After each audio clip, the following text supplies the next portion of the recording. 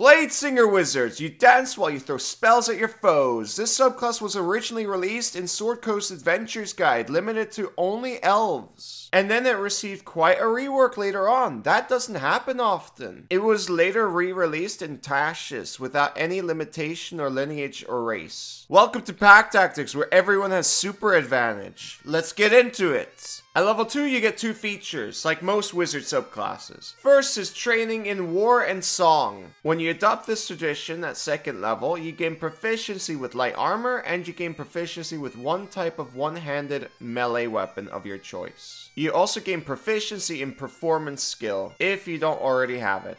Mage armor beats any non-magical light armor, so you should still be casting that instead. But getting this proficiency does allow us to pick up moderately armored. However, that is not something I would necessarily recommend with how this subclass works. Picking up moderately armored is like a bard thing, really. As for weapon, pick rapier. It does the most damage. It also fits aesthetically with the subclass. I think everyone knows this. The second half is a bit of a ribbon. It always disappoints me when you don't get a replacement for a proficiency when you already have it. Anyways, performance isn't insane, and our charisma won't be particularly good. But this is free, and it can be a quick moneymaker for a mule or components for Find Familiar, so it's something. Second feature is why you pick this subclass. Blade Song. You can invoke an elven magic called the Blade Song, provided that you aren't wearing medium or heavy armor or using a shield. It graces you with supernatural speed, agility, and focus. You can use a bonus action to start the Blade Song, which lasts for 1 minute. It ends early if you are incapacitated, if you don't medium or heavy armor or a shield, or if you use 2 hands to make an attack with a weapon. You can also dismiss the Blade Song at any time, no action required. While your Blade Song is active, you gain the following benefits. You gain a bonus to your AC equal to your intelligence modifier, minimum of +1. Your walking speed increases by 10 feet. You have advantage on dexterity acrobatics checks. You gain a bonus to any constitution saving throw you make to maintain your concentration on a spell. The bonus equals to your intelligence modifier, minimum of +1. You can use this feature a number of times equal to your proficiency bonus, and you regain all expended uses when you finish a long rest.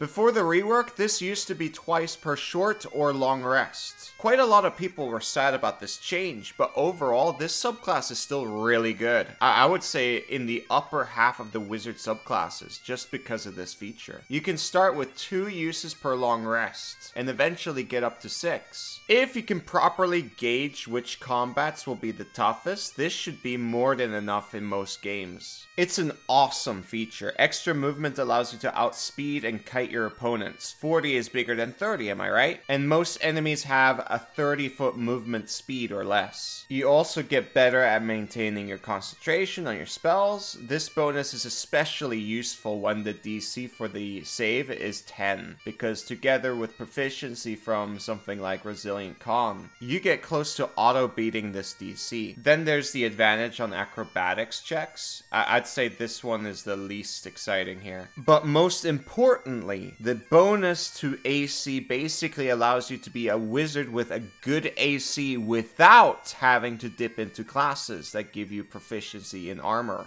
That's incredible. If we have +2 dexterity and +3 intelligence, we have 13 + 2 + 3 equals 18 AC. With mage armor, once we use shield, we get 23 AC. With good positioning, you can, believe it or not, make good use out of cover to become even harder to hit.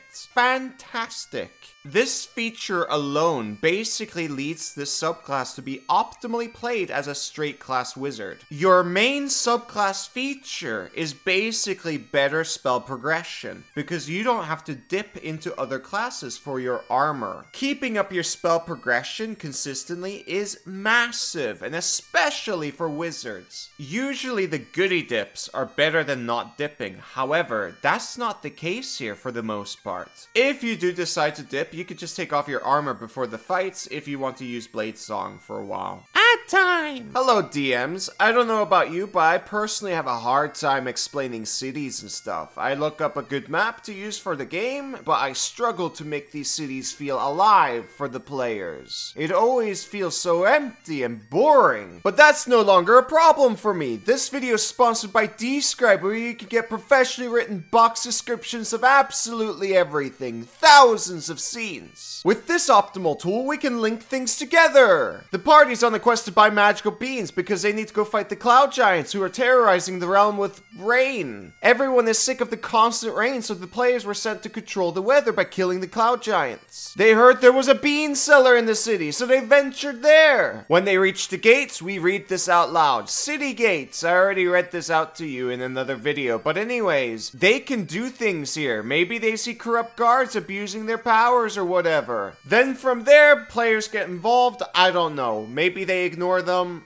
Who knows? Eventually, they get to the city core and you read out city core. Tons of details here. Players can roll perception to spot the shop that sells the beans. They succeed on the check, but you can potentially throw an encounter here. They see thieves fishing pockets. They chase them down to a dark alleyway. You read this box, cross out this section, and instead detail the thieves being armed and ready to kill. Players win the fight. They get loot. There's roleplay if they keep the loot or not. After that, you read the next box involving a magic item shop. The point is, you're stringing tons of box descriptions to immerse the players and to spark your own imagination on the spot. Check out dscribe.com/packtactics. It's good, and if you like what you see, they hope to earn your subscription. Use the code PACKTACTICS at the checkout to get 10% off your first subscription payment. At level 6, you get extra attack. But this isn't normal extra attack. This is a better extra attack than anybody else's. You can attack twice instead of once whenever you take the attack action on your turn. Moreover, you can cast one of your cantrips in place of one of your attacks. This also got changed in the rework.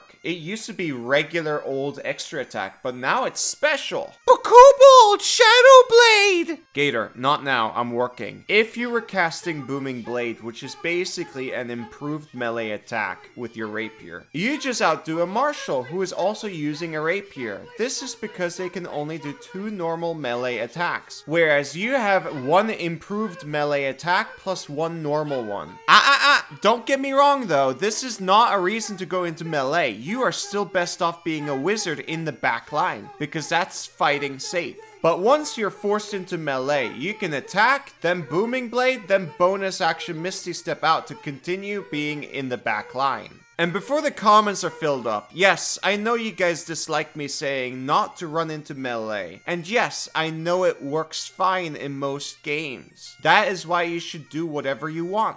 I'm just a lawful evil lizard with strong opinions. I don't have any authority over your characters. Whatever you do, do not send your Bladesinger party member this video and tell them they are playing the game wrong. It's fine, they'll survive, they'll progress the story. But it's not optimal, which is not a big deal. Optimally, your main strategy will be using a light crossbow and your range cantrips. Then on top of that, you're a wizard. You should use your spells. You should use shutdowns. You should use fireball. You should use these things. But Kobold! It's called Bladesinger, not Crossbow Singer! That reminds me of College of Swords Bard. That's for a future video, no idea when. Warning though, you can't use Blade Song with a light crossbow. So the idea is you use the crossbow when you're not in danger. Then once you are in danger, you drop the crossbow and use Blade Song. Then from there you pull out a sling or your rapier. Anyways, there are 2 funky interactions that I find interesting for this feature. One has to do with haste. I know you guys love haste, while I hate it. Haste gives you an action and it says,